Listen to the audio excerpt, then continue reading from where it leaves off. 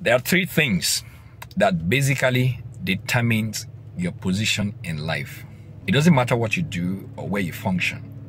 Number one is to polish your abilities. Your abilities matter a lot. And then number two is to improve your integrity.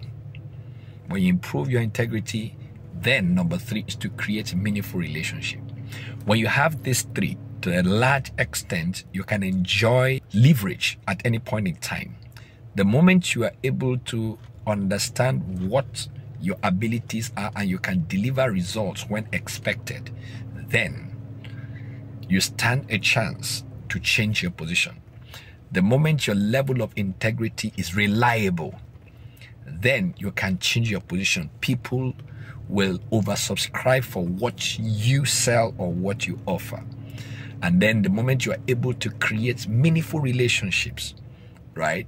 If you have good relationship with people, it's going to save you cost. You're going to get referrals at no cost. Referrals don't come with any form of cost. And that will help you to categorize in three different aspects. One, either you are faithful and fulfilled, or you are faithful and contented, or you are lazy and arrogant. Those people have no place if they don't categorize themselves.